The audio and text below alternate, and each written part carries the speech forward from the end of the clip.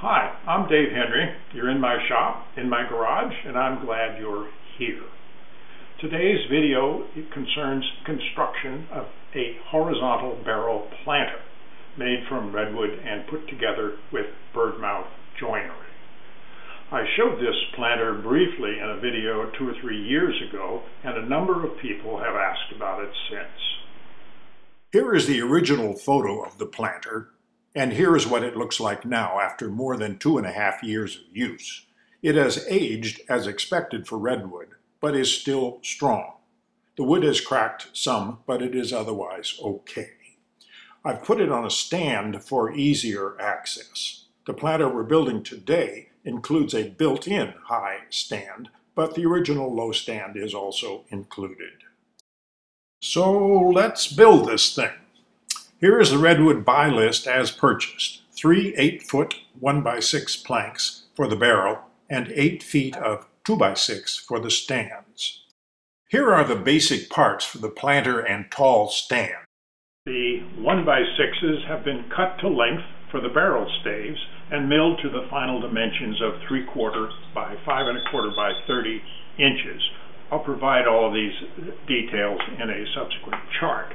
And here the 2x6 has been cut to approximate dimensions. This piece will become the 2 upper crossbars of the stand. This part will become the 2 lower crossbars of the stand, and these parts will become the 4 legs of the stand. I will describe both the short and the tall stands. I'll do the birdmouth joints next. If you're not familiar with this type of joinery, you might find my introductory video helpful. There is a link to it below the viewer window. We're using the 8-side bit, and I'm going to put a V-groove on both sides of 4 staves and leave the other 4 untouched. The bit height is set at just a shade over 3/16 inch. Okay, the 8 birdmouth cuts are completed. Now let's change our bit to a 3/4 inch square and cut the grooves needed to hold the barrel ends in place. We'll cut these grooves 1/4 inch deep and 1 on each end of each stave, 1 inch from the end. And here are the 8 staves ready for dry assembly with all of the routing completed. I'll do the dry assembly in 3 steps. First, we'll take 2 edge-routed staves and 2 not edge-routed staves, line them up in alternate order, and tape them together. This is very helpful in the assembly process.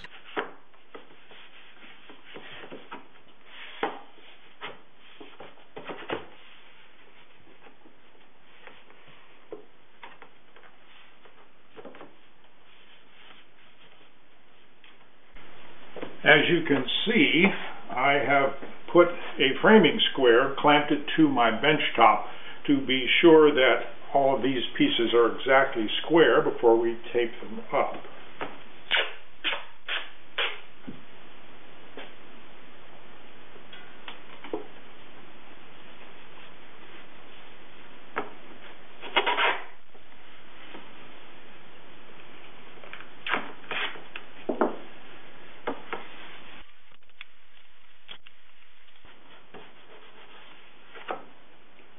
Now, carefully lift up the taped assembly and stand it on end.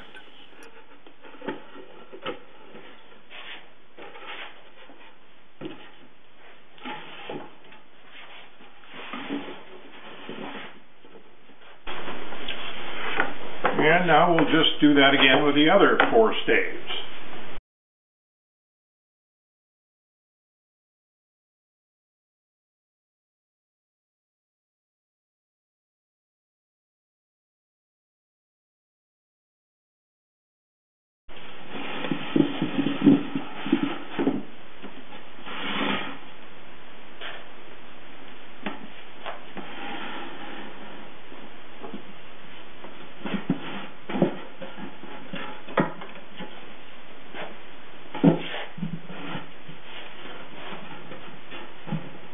Let's tape those final joints together.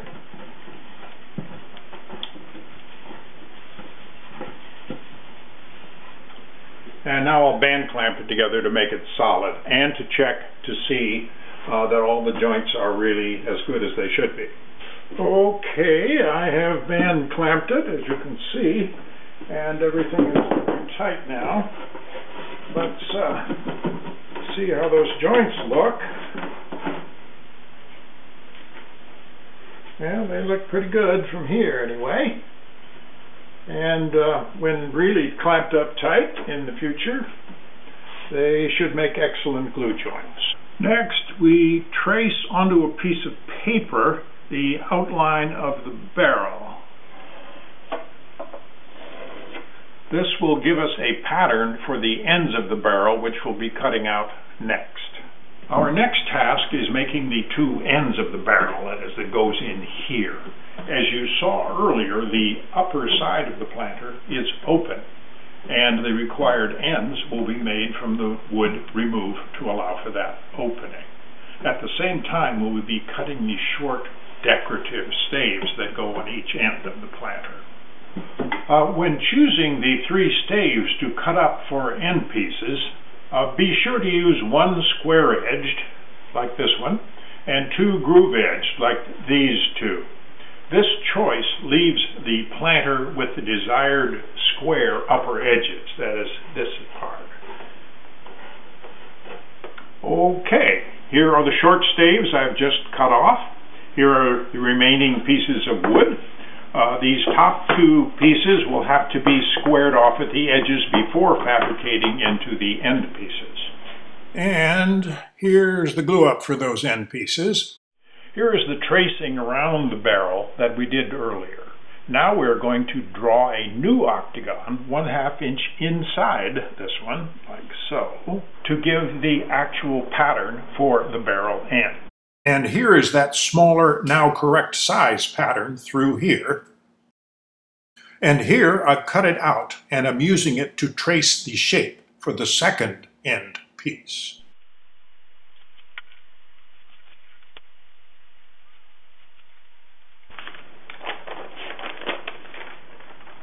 There's our two ends outlined. Now we'll cut them out on the bandsaw.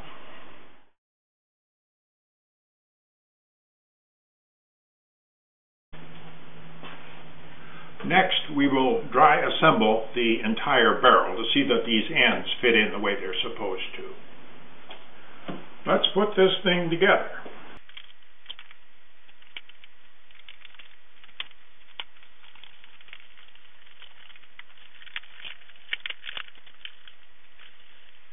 And there it is. Next, we'll band clamp it to squeeze everything up tightly.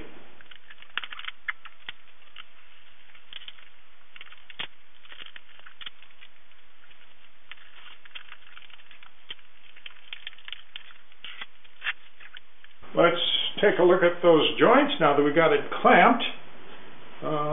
Everything looks good except this one. And it's also not good at the other end. And in order to fix that, I'll have to disassemble it, take out the end pieces, and sand or plane them a bit to get the fit where it ought to be. The seams between staves look good. Okay, I have now sanded these edges of the ends off just a tad off camera and dry assembled the barrel a final time to ensure that we have the tight joints we want. Be sure to mark each piece of the assembly, like I've done here, to be sure that you can put them back as they were in the final dry assembly fit check. Now we can move on to the glue up, which will be done in 2 steps. In the first step, we'll glue the 5 long staves together. Then, as a second step, all the rest of the joints. To get good access to the birdmouth joints, it helps to lift them up. The tape on the underside helps. And it is important to fully coat the joints with glue. I like Titebond 3 because of its longer open time, and of course it is waterproof. Okay, let's speed this up a bit.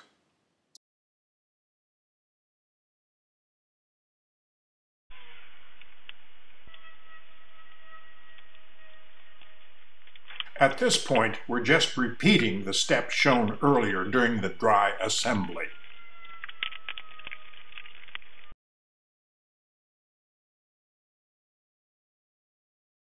And here is the half-glued final assembly, which, when taken apart, gives us the 5-stave subassembly.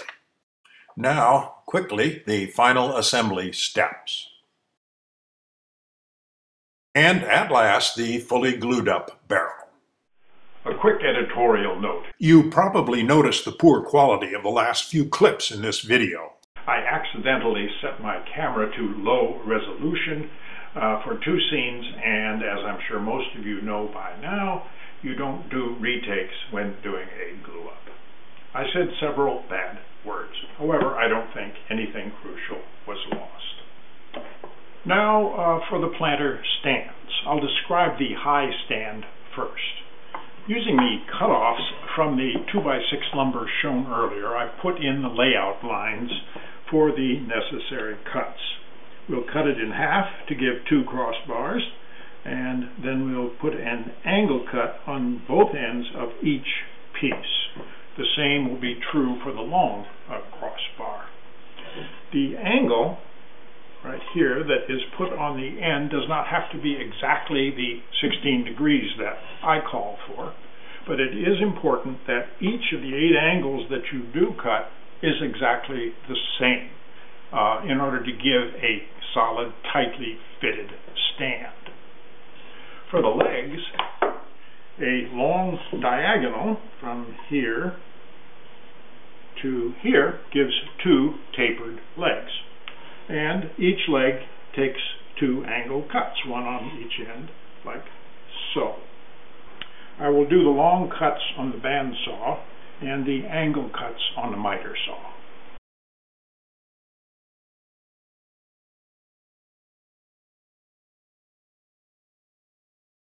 The 8 angle cuts on the crossbars are all 16 degrees, as are the 4 cuts on the narrow bottom ends of the legs. The angle of the cut on the wide upper end of the leg is 29 degrees. As I said before, there's a chart with all of these dimensions coming up in just a moment. And here are all of the tall stand parts ready for assembly. Before going on, you might want to remove the bandsaw marks from the outside of the legs. Okay, this is one end of that tall stand, and I've already assembled it using 3-inch stainless steel wood screws. None of the 4 joints in this piece have any right angles, so it will take some extra care to clamp and hold them in the correct position. If this were a fancier project, we could use fancier joinery, of course. That would avoid that problem. Mortise and tenon joints come to mind, but seeing as the stand will be wet frequently and used out of doors, towed in wood screws, we'll put them in about like so. That seems the easiest and quickest way to go. The problem that we need to solve is holding these parts in exactly the right position while putting in those screws. The clamping solution that I'll show will make use of my old friend masking tape. The tape maintains the correct joint orientation while clamping the parts flat to the bench top. The assembly should start with the upper crossbar. I'm putting the screws in from the bottom of the cross pieces so they won't be visible. It's important to pay attention to the position and angle of the screws, and I use a guideline. The corner of my bench proved to be a good spot to allow firm clamping with convenient access for the drill. Here's where the screws will go in. Use of a quick grip clamp with big rubber pads on the jaws worked well to hold the work solidly while drilling. In this soft redwood, it is not necessary to drill pilot holes to the full length of the screw, but a serious pilot hole is very helpful in getting it right the first time, especially when dealing with angled joints. I'm using the large diameter drill bit to make angled countersinks. After that, driving in the screws completes the first joint.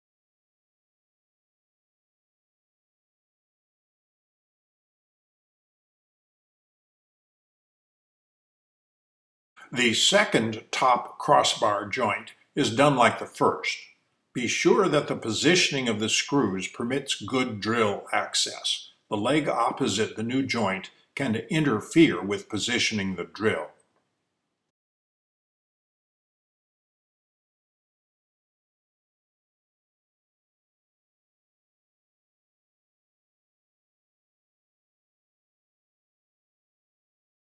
The lower crossbar goes a bit quicker and follows the established pattern.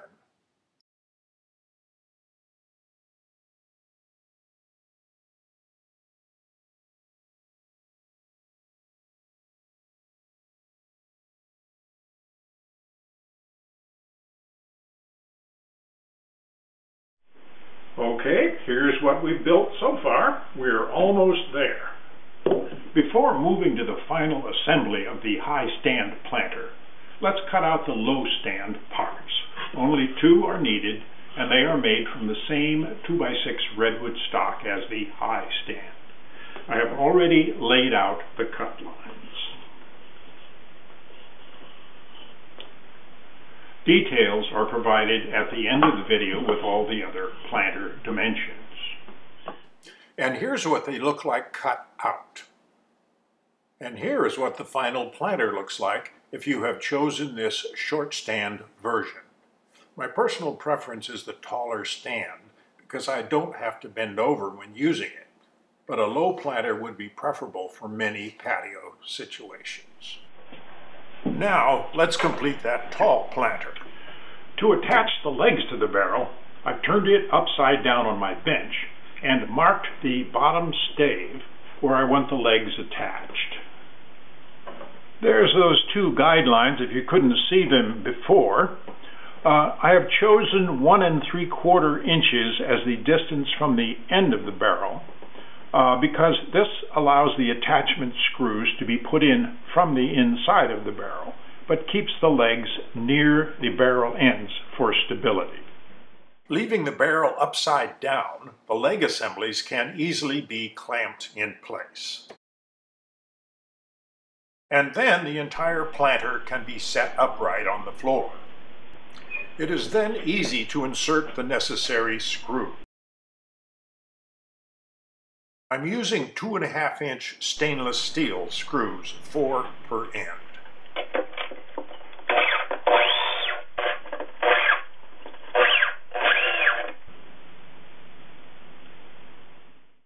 Okay, take off the clamps and we are essentially done. Here's what it looks like. The legs are held surprisingly rigid thanks to the wraparound fit of the leg assemblies to the barrel. If you plan to drag the dirt-filled planter around the yard a lot, some additional bracing would probably help prevent the legs from getting wobbly. But I like this simpler, uncluttered look without extra and probably unnecessary added structure. The last construction step is easy but very important. Drill a few 3/8-inch drainage holes in the bottom. Your plants will appreciate it.